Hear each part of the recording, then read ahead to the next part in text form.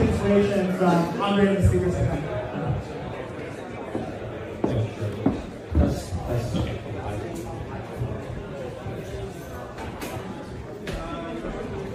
Okay, hi everyone.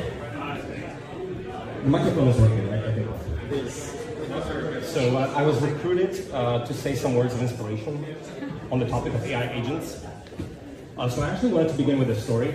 I think like AI agents are near and dear to my heart to some extent because this is a story from very early OpenAI, back when it was like maybe a dozen people, and this was 2016 or so, and the zeitgeist of the day actually were RL agents. And so everyone was really interested in building agents, but very much at the time it was in the context of games primarily. So it was the height of excitement around Atari and all the game playing and so on.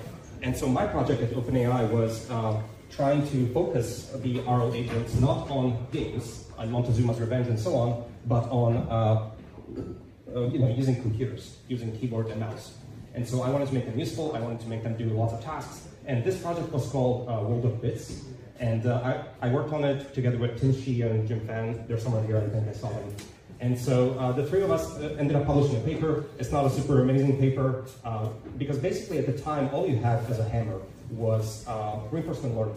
And so we had these very simple web pages where we were trying to like order a flight or order something to eat in very simple web pages. And we were mashing buttons and mouse clicks and so on, and we were trying to like stumble our way into higher rewards, and obviously it didn't work. So the technology was just not ready, and that was not the right thing to work on at the time. And so it turns out that the right thing to do at the time was actually to forget about AI agents altogether and start building language models. And then language models, now we're back here 5 years later. I got distracted with self-driving for a bit there. But it looks like AI agents are cool again. But the toolkit has changed completely. And so the way you would approach these problems today is completely different. In fact, all of you are working on AI agents, but you're not using any reinforcement learning probably. And so that's so crazy. And I don't think we would have anticipated it at the time. It's just the way this played out is very interesting. So I want to spend a bit of time on like, okay, what is causing all this hype? I think obviously the reason that all of you are interested in this topic is that I think it's very obvious to a lot of people that AGI will take the form factor of some kind of an AI agent. And it's not just going to be a single agent, maybe there's going to be many agents. Maybe they're going to be in organizations or civilizations of digital entities. And I think it's just extremely inspiring to sort of like think through. It's kind of crazy. I also want to pour some water on it too, though. I think there is a large class of problems that I think are very easy to imagine, very easy to build demos for, but are actually extremely hard to make products out of. And I think many things fall into this category. I would say self-driving is an example of it, actually. Self-driving is very easy to imagine, very easy to build a demo of a car driving around the block, but making it into a product takes a decade. And the same is true, I think, for example, VR, very easy to imagine, build demos, but getting it to work, again, takes a decade. And I think agents are kind of like that as well. Very easy to imagine, get excited about, build demos off. But I think if you're in it, you should be in it for a decade and actually make it work.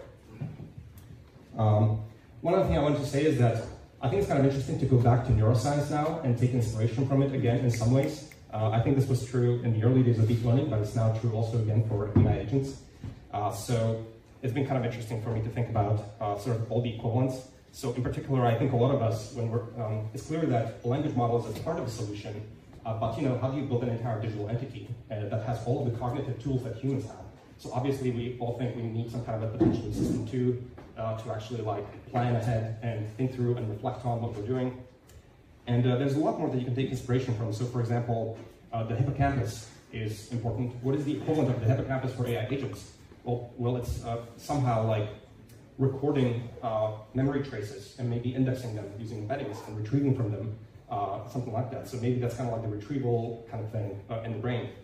We, I think, understand how to build visual auditory cortex roughly, but there's many still things that are like, what are the equivalents of them in AI agents? What is the basal ganglia doing? What does it look like in an AI agent? What is the thalamus doing? The thalamus sort of integrates all this information together. It's kind of like potentially the seat of consciousness, and it's got this very interesting neural circuit where if you think of your brain as sort of like multiple entities fighting for the microphone as to like what you're going to do, the thalamus is probably where that happens. It's kind of interesting. So I actually brought a book that I like in neuroscience. It's called Brain and Behavior by David Eagleman. And I find this very interesting and inspirational, so I'll leave it here if you'd like to go through it. and page through it. And I just think that there's some interesting inspiration to again draw from neuroscience, just like we did early on with respect to how we design an individual neuron. We can do that again today. Maybe.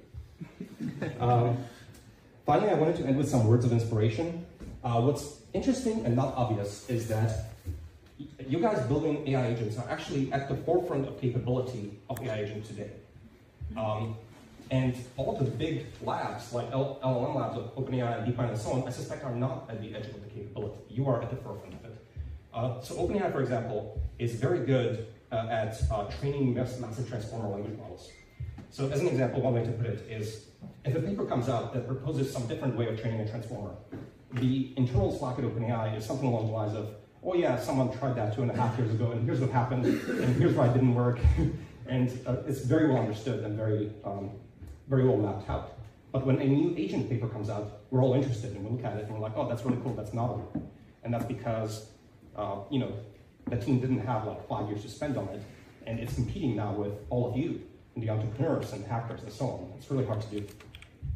So, yeah, I think it's really inspiring that you are at the edge of capability, and on something that is obviously very important and transformational. And so with those words, I think I'm eager to see what you guys build.